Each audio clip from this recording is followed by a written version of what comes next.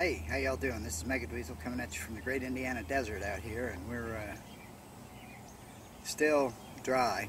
Had very sparse rain, a lot of heat. It's supposed to be up in triple digits again tomorrow. We're fighting to save these plants, and we're doing pretty good. The thing is, we kind of planned for it. We made our cistern here. We've got enough water.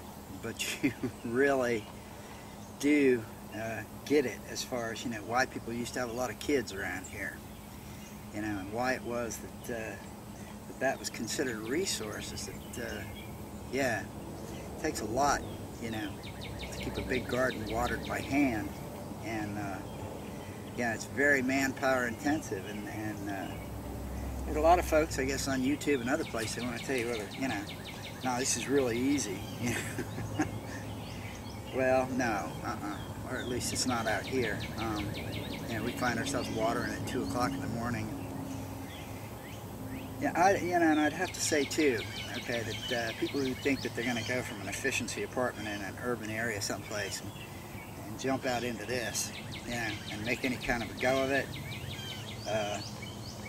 you really need to think again. I mean, this is something that takes practice. It's we're not very good at this yet. It's it's taken us years to not get very good at it. But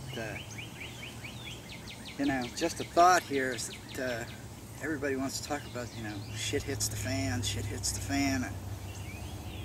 The thing is, okay, is that when shit does hit the fan, historically, it hits it a shovelful at a time.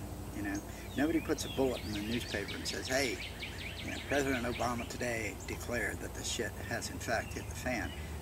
It doesn't happen, it happens a shovelful at a time, and you get situations like this where stuff just gradually begins to get steadily harder and drier and hotter, and it's not like you don't see it coming, but people really have this weakness that they recognize events, they don't recognize a process.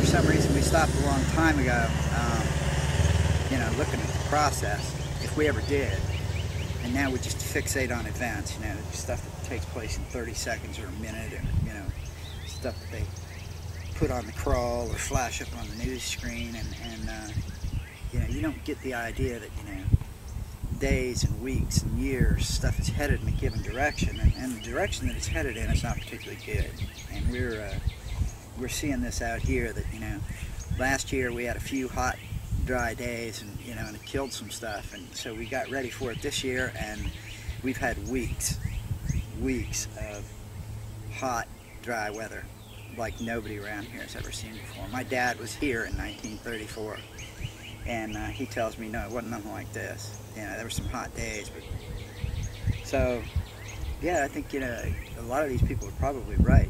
Stuff is changing, and it's not going to change all at once. Nobody's going to send you a written invitation to the apocalypse. Nobody's going to send you out a banner headline that says, okay, now shit's serious. I mean, you got to stop and think. How did we get $4 gas? How did we get $5 cigarettes? It didn't happen all at once. It happened a few cents at a time, and that's what we're seeing going on out here. Is just every season it's getting a little drier and a little hotter and a little harder. We're having to become better at this, more conscious about the plants that we grow and the stuff that we're picking out to try and get to grow here, within reasonable limitations. I mean, for folks who want to, get a container and at the end of the year they come up with one tomato, and it's a perfect tomato, good on you, but you're not going to eat on that all winter, and that's what we're trying to do, is actually produce some kind of sustainable food source, and yeah, it's only going to get worse from here. So,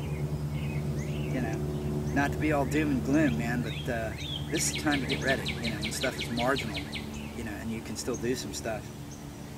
And if you're waiting for somebody to, to wave the green flag and say, okay, go, I don't know what to say.